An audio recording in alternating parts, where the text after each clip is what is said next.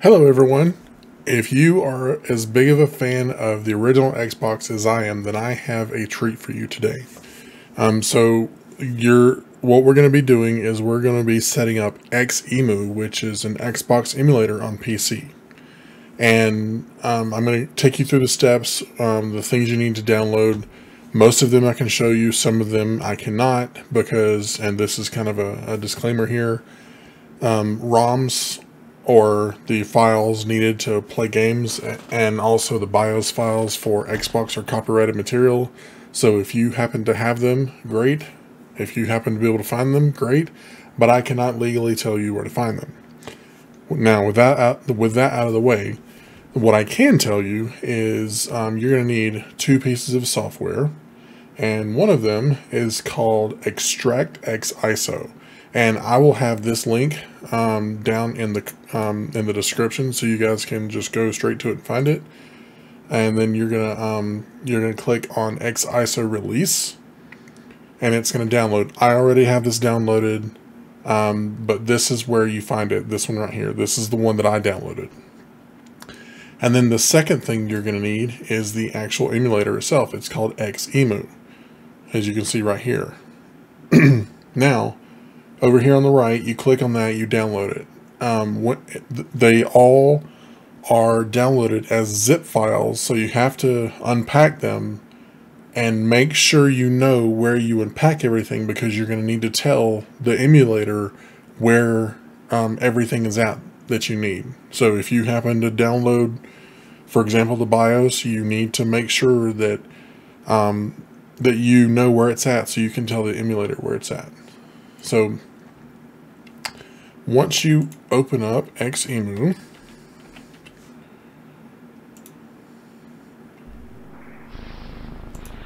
this is not going to come up. It's going to say something to the effect of the display has not been initialized yet.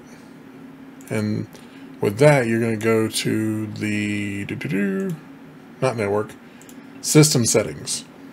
And the reason I mentioned the BIOS files earlier, because you have to have the BIOS files. There's three files you have to have. There's the hard disk. That's not that big of a deal. It's not copyrighted or anything. But you, like I said, you have to know where it's at so that you can tell the emulator where it's at. This is what the file name will look like. The boot ROM is mcxp_1.0, maybe a little bit different for whatever you find. And then this one is going to be complex underscore and then a number .bin. And once you tell the emulator where it's at, you can go on with everything else you're doing. Now, after that, you're going to, you tell the emulator where your ROM is at, you're going to get a screen that looks like this. Now, and this is the most complicated portion, believe it or not, of this process. So you're going to get a screen that looks like this. It says, please insert an Xbox disc. And what that means is it needs something to read. And what I have Halo 2 right here. I just downloaded it for this example today. And I also have the Xiso program we talked about a few minutes ago. It's right there. And you don't run it like a normal executable. What you're going to do is you're going to extract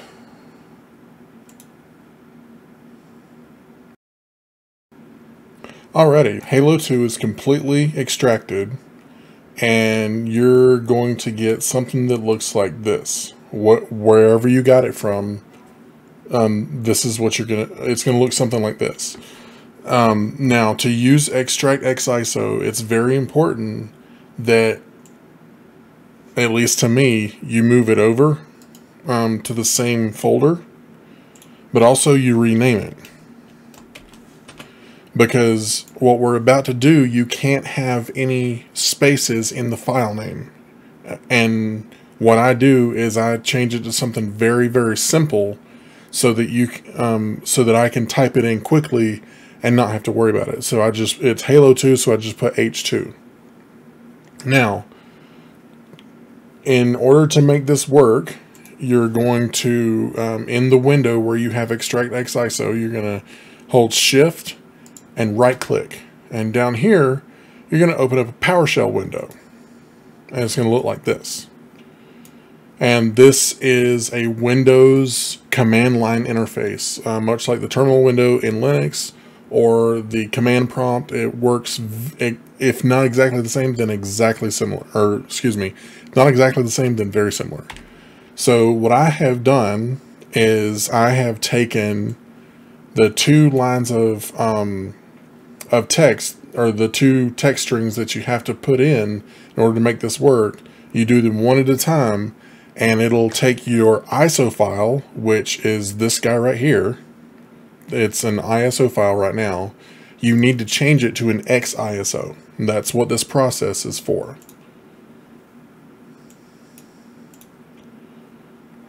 So these two text strings, we're going to, I've already used them multiple times, so I just want to show you guys what they look like. Okay. Now, and I'll explain this in just a second. But, so the first one, you need to say /, whether you call that backslash or forward slash doesn't really matter, but that's the command to run this, extract-xiso.exe, and then you're going to extract, and then you're going to put the file name here. So h2, because that's what we named this guy right here. And once you have this command put in with the file name in, you're going to hit enter. And it's going to go through this process right here. And depending on the size of the game and depending on the hardware in your computer, this could take a little bit. Go grab a bottle of water or something, and it should be done by the time you get back. Okay, so now it's done, and what we're going to do now is do the second command. And the reason that you see me doing this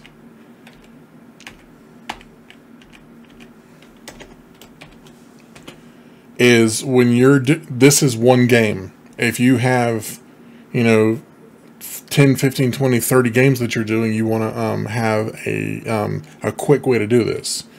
So once you do one, you have the command line in there, and all you have to do is press up and go to the previous one, change the file name, and go on about your merry little way. I'll walk through that in just a second. So for this one, we did the first command up here, which was extract. That's what the .x means. Or, excuse me, -x. This one is -c and compress. Oh, and before I get too far ahead of myself, it's already created another folder up here with an XBE file.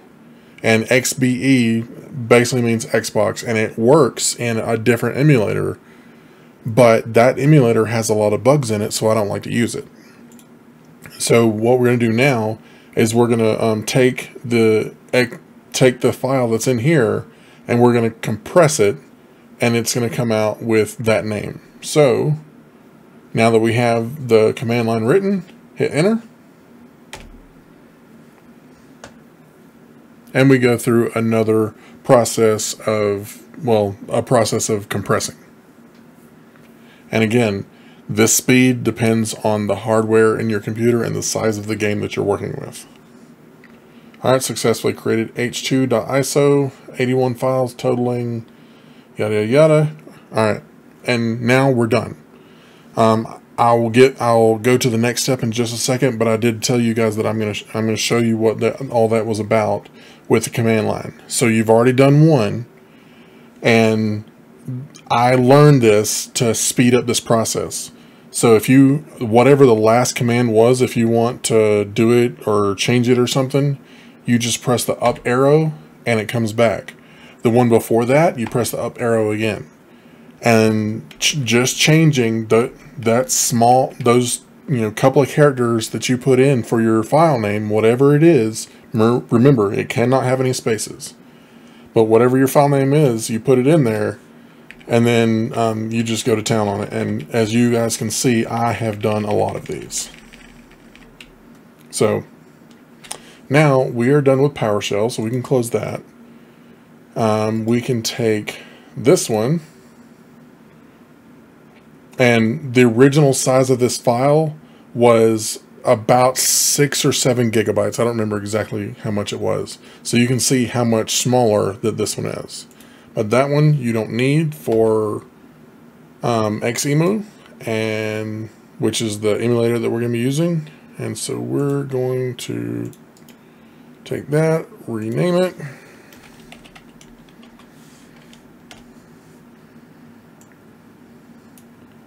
And then I am going to, oops.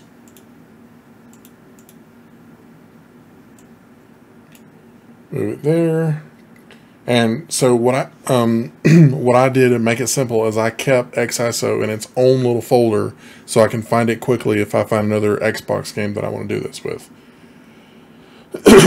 So we close that, and then we can go to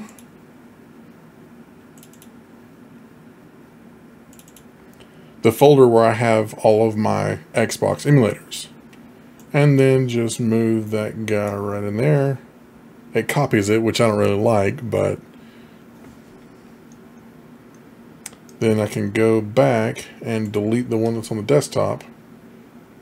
Now, once you get that part done, you can open up Xemu, machine, load disk, and it'll bring up your, it brought up the wrong folder. So then we just did Halo 2. Click on that one, open, and then hit reset.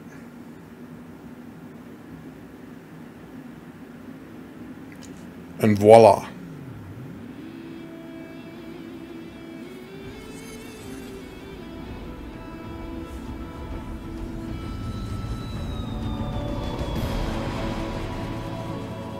I'll get a controller really quick.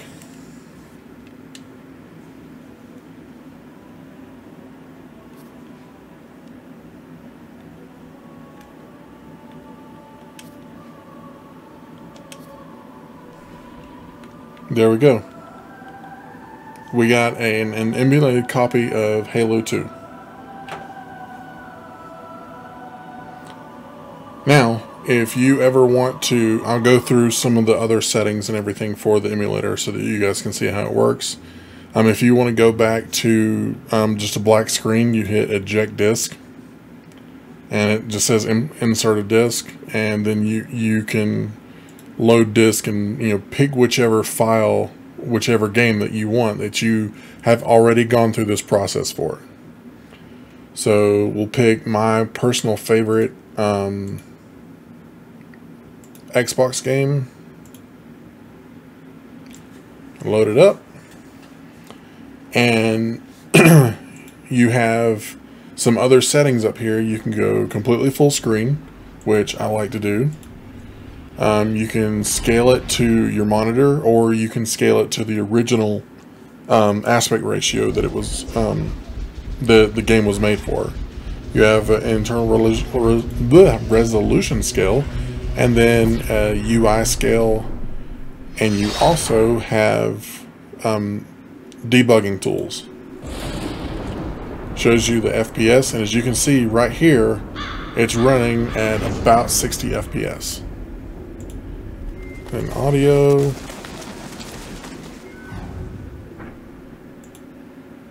Turn that off. And then there is a help feature. So that's pretty much it. It's a lot more. It sounds more complicated than it is.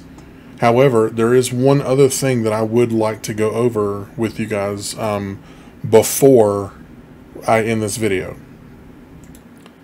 And I will probably be making an entire video on this process. So if you have a Steam Deck, all the Steam Deck users like me, other people said that it wasn't that big of a deal, but it was for me. It was rather difficult to get all of this to work on Steam Deck, so I found a workaround. And what I did, it's super simple. You take a flash drive, and if you're going to put a lot of these games on one flash drive, so there's 34 games here, and it's almost 100 gigabytes. So just something to think about whenever you plan to do this. But if you want to move, if you want an easy way to do this for your Steam Deck, if you're already doing it on your PC, get a flash drive. I have a 16 gigabyte here, so I have to do this like 5 times. And copy it onto the flash drive. I'll just go ahead and do it. For anybody who may not be well versed in how to do this, and that's fine. All right.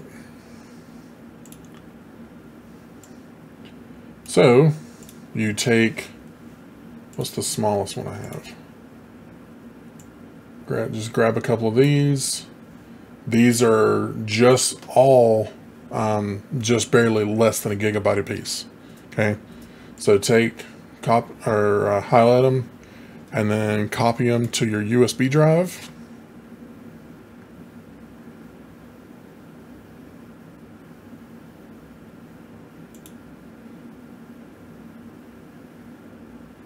And even these 5 games right here, it's 3 gigabytes.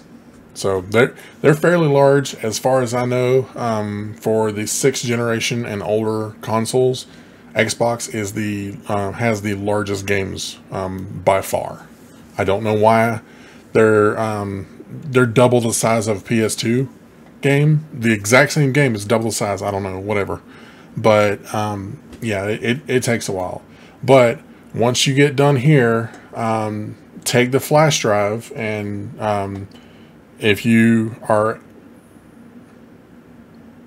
once you get done here, take the flash drive and plug it into your Steam Deck, whatever that looks like, because there are some that have USB-C connectors on the end, or if you have a dock for your Steam Deck, you can just plug it into the dock, and it'll you can transfer the files that way. But that's how you do it without having to go and mess with the terminal window, because I know that that's fairly complicated. And then you're done. You just make sure that you put the files where you can find them, so you know where to tell the emulator to look, because it doesn't automatically know.